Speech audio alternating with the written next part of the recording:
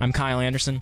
And my next guest, you know her as Abby on Santa Clarita Diet on Netflix. The second season thereof arrives this coming Friday on Netflix.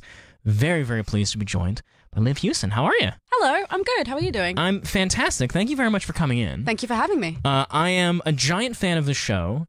And this is one of those scenarios where people talk about binging shows, but I actually binged the first season of Santa Clarita Diet very, very fast. Oh, wonderful. Because the pilot of the premiere of the show is super gross, and I was like, I absolutely need more of this. When you were first cast in this and you started seeing these scripts, what was your initial reaction? I think similar to you watching the first episode, where I was just like, great, what? Okay, where are we going? Where is this train going? I would like to be there. Yes. Thank you very much. Yes, this incredibly gross train. Absolutely, yeah. And I warn people who are slightly squeamish when they're about to start watching the show. I'm like, it's never that bad again. We set right. like a benchmark. You're right. And then that's as bad as it's going to get, and you're safe, and we'll take care of you, and it's going to be fine. It is. I would have to assume that it's kind of a strange entry point for people where they turn on a television show and they think, oh, I like Drew Barrymore. Yeah. And then she spends the most of the first half hour of the show vomiting very violently. Yes. And uncontrollably. 100%. There is a room that was white and is green now. Very green. Yeah. Very exceptionally green. And that's our television show. Welcome. Enjoy your stay. That has been Santa Clarita Diet. Enjoy. Well, and you guys, I have to say, too, that it was one of those scenarios where at the end of the first season, when it ended, I was like, wait a minute. Because like there are some very intense cliffhangers walking into season 2. We were very mean. Unfair, Liv. I know. We were quite cruel, but, we had fun with it. Yeah, because like we still don't really know how you injected something into your body and that you... I did. By the way, that sequence where you pretend to have spasms and Portia de Rossi keeps believing you is one of the funniest 4 minutes of television I've seen in a very long time. Thank you so much. Because it just keeps happening. It was a lot of fun to make. That was one of my favorite scenes to film. Was it? During season 1. It's full of joy. Yeah, I couldn't have had a better time filming that scene. Wow. So was that, how much of, so what does the script actually say in that scenario where it's like she just keeps twitching, or did you have to kind of work it out that day? Well, I spent some time figuring out how I would differentiate each time I pretended to have seizures, because I knew that they couldn't look the same every time because they would stop believing me, and so would the audience. So once it starts from my shoulders, once it starts from my wrist, once it starts from my neck. And so each time it's like, oh, that looks different. Oh, that's the real one. Right. And so I had a great deal of fun trying to figure out how it should escalate and why, and then just being able to do a full-on slapstick direct backwards comedy fall onto a mat. That's it. That's an actor's dream. Everyone wants to do a Buster Keaton. That's a good day at work. Train. Is that really the dream? Everybody out there just wants to do one big bit of slapstick. Just let us fall over, please. That's all we want. That's why we're doing this. It's the dream of everybody is just to be able to fall and have that be work. Yeah. I want to just mess around and make a living. You'll get no argument from me, Liv. Yeah, that seems like a very reasonable demand for you. You should really put that in your contracts from now on. Thank you very much. I'm going to put it on a t-shirt. Yeah. Liv Hewson is my guest here on Up All Afternoon on Entertainment Weekly Radio. You can see her in Santa Clarita Diet. First season available now to binge on Netflix. Second season arriving this coming Friday. So talk to me a little bit about... Drew Barrymore plays your mom on the show. She's also undead. Yes. And so tell me a little bit, because there are a couple episodes, I think it's the second or third to last episode of the first season, where it's just the two of you, where you mess with that guy who stole your money from the motorcycle thing. And I love that episode. And I love your relationship and the way that it developed in season 1. So talk to me first about what is it like having Drew Barrymore as a TV mom? Well, it's funny because when the season starts, Abby finds Sheila, Drew's character, distinctly unimpressive. Yeah. So it's that typical adolescent relationship of oh, mom. Right. Oh my so God, boring. leave me alone. You're boring and you don't get it and this sucks. And so that sort of was in direct contrast to how I felt about meeting and working with Drew. So I had to sort of throw myself into like the TV relationship, which really helped balance out how excited I was. Like it like really sort of helped me keep my cool a little bit. You were a big fan of hers coming in. 100%. 100%. Yeah. Who isn't? Oh, absolutely. Right. Yeah. Just fools. So well, and she's really a fascinating one too, because like she's been so famous and so good for so long. Yeah. That it's like she seems like she's just so much a part of.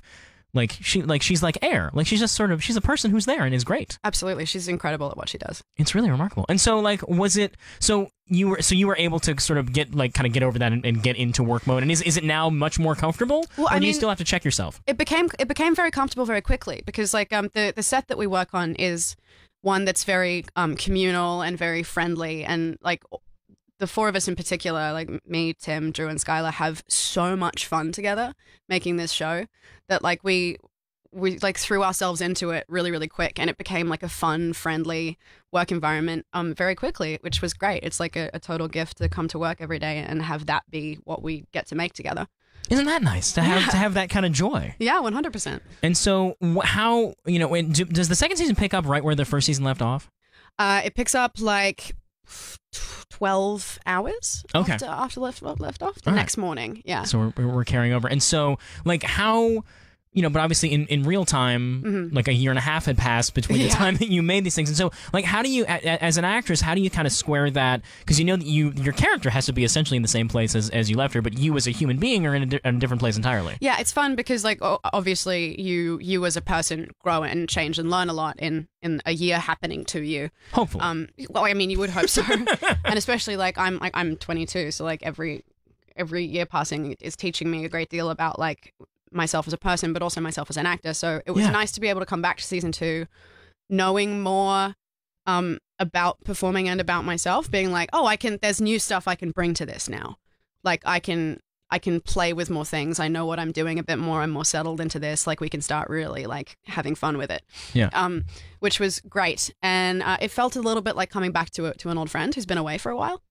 Where it's like you go away for a few months and then you come back. It's like, oh, hello, hi, how have you, Abby? How have you been? This is what we do together. Hey, what's going on? Oh, the same thing. Let's deal with that. And let's get back into it. Yeah. Sure. Is there any of Liv in Abby?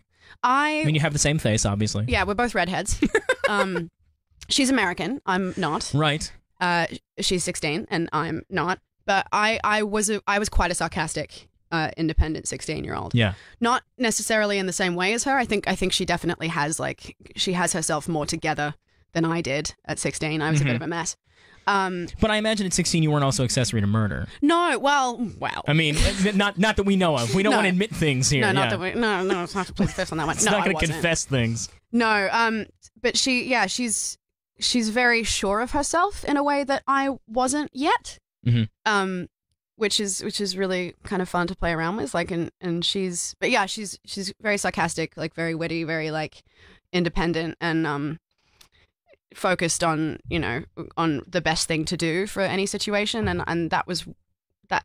I was a little bit like that as a teenager, and I certainly wanted to be like that as a teenager. Right. It was sort of like a kind of a aspirational thing that you grew into. Yeah, 100%. Yeah.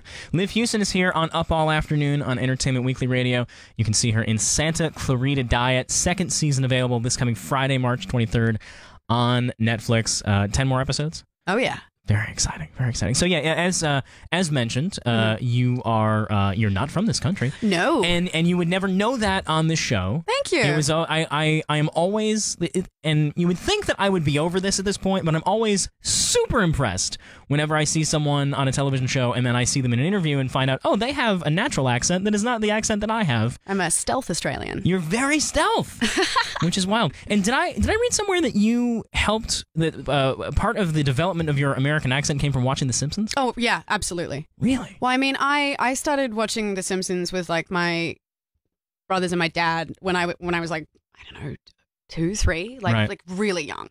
So that so like the Simpsons and Futurama and like even American music and but particularly American comedies. I learned an American accent not on purpose, but just by quoting things. Right.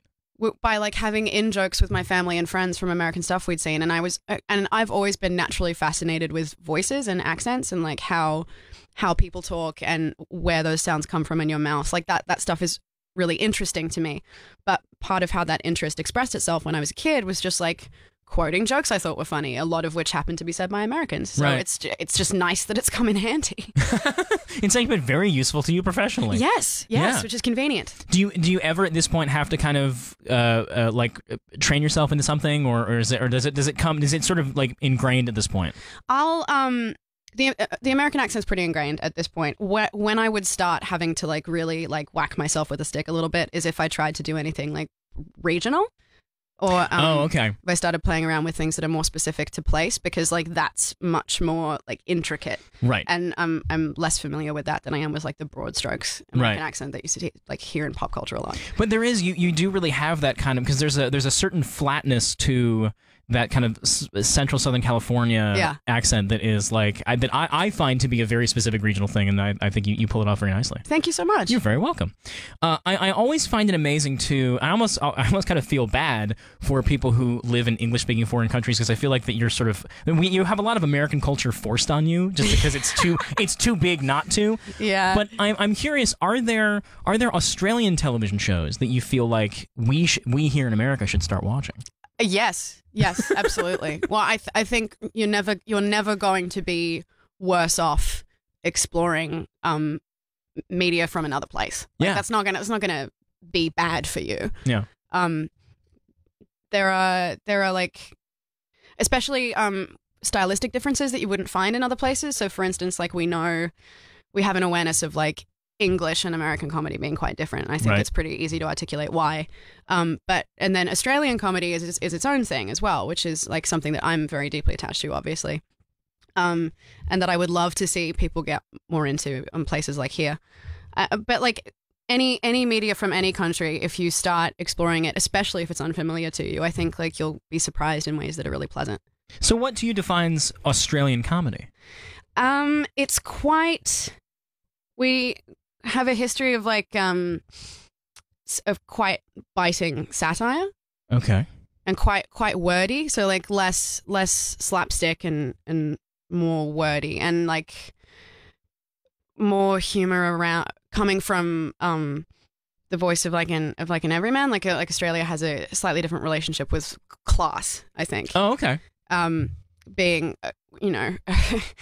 originally like a convict colony, like that's, sure. I don't know if that's the reason why, but Australia has like sort of an awareness of itself culturally as like an underdog, right? And that you see that in comedy. It's a lot of like watching characters who aren't even necessarily likable, watching people try to do things and fail at it in ways that are just devastatingly hilarious.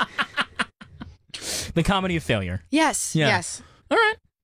I'm in. Count me in. All right. We'll got to start importing some of that as much as possible. Great. And very exciting. Liv Hewson is here. The show is Santa Clarita Diet. Season 2 shows up on Netflix. It's coming Friday, March 23rd. You can catch up with Season 1.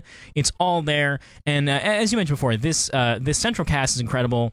And a bunch of people joined for Season 2. Mm-hmm. Did you get to have any fun with the former guests of this show, Joel McHale and Natalie Morales? Like it's this amazing sort of murderer's row of guest stars this season. We're really lucky to work with the cast of like guest and recurring characters that we do. Like everyone's been delightful and funny, and with our recurring guest characters in particular, like people like Joel McHale and Natalie Morales, it's always like, oh my god, hi, you're back. You're in this one. Yes. We're so happy to see you. What's been going on?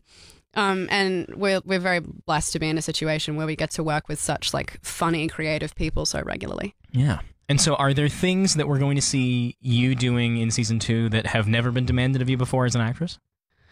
Oh boy. The stakes definitely ratchet up this season for everybody. So everybody has new challenges to be working with. Everyone has new tools and new circumstances. And I think that Season 2 really like just pushes everything up like to 2.0 in terms of like severity and stakes and things to play around with.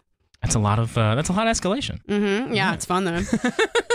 And it does seem, I love that, I love the way that all the characters on this show and have these kind of weird fraying points, and it's everybody kind of by degrees, and no one falls apart at the same time, which I think is always like kind of neat. Like it seems like anytime Tim's character is at his wit's end, everybody else is like there to kind of pull him back in, which I think is like fundamentally makes this a show about family in the darkest, grossest way possible. Yeah, it's like spinning plates. Yeah, exactly. That's exactly what it is. Yeah, I tell people like this is a show about a family that loves each other very much and is like working to keep each other safe and like take care of each other, and also there are zombies in it. Well, that's the thing. Like, for all of the insane things that happen on Santa Clarita Diet, I do find it weirdly relatable. Yeah. And I don't know what that says about me or my family or whatever, but it does. Because all those fundamental elements are there, and then it just happens to have all this kind of insane stuff. Also, I'm so glad to hear that. And like, all of us really like treasure the dynamic of like this is a family who is a really tight knit, functional team. Yeah, dealing with circumstances that are ridiculous. And so the tension of like a grounded, healthy familial relationship, like the tensions that exist within any normal familial relationship, and then also we have to murder and eat people and keep that a secret, and that's fine, I guess. Right. Like playing between the real and the surreal is so much fun. And it's so great that it took those extreme, extenuating circumstances to really bring you guys close together. Like that's the catalyst. Yeah. And so not getting a undead disease is not the end of the world necessarily. Crisis is opportunity. There's I really do feel like the defining moment in the first season with between Abby and Sheila is when I think it's in the finale when Drew Barrymore comes to you and says, "I need you to chain mommy in the basement." Yeah. And there's a real I don't like that scene. There's a weird sensitivity in that scene. Like there's a closeness and a warmth, which is strange because that's one woman asking another to chain her up. Oh yeah, and that's so our show. Yeah, exactly. Like that's the whole thing in a nutshell. 100%. That's fantastic. Well, you can watch the second season of Santa Clarita Diet is coming this Friday, March 23rd on Netflix. You can catch up with season 1 right now. This second. Liv Hewson, thank you so much for coming in and hanging out. Thank you so much for having me. It's been an utter delight, and we'll hopefully have you back again as soon as I watch a lot of Australian TV comedy, and then we can break it down. Please, I'd love that. Great. All right. Thanks again to Liv Hewson. We're going to take a break right now. We'll be back with more pop culture fun right here on Up All Afternoon.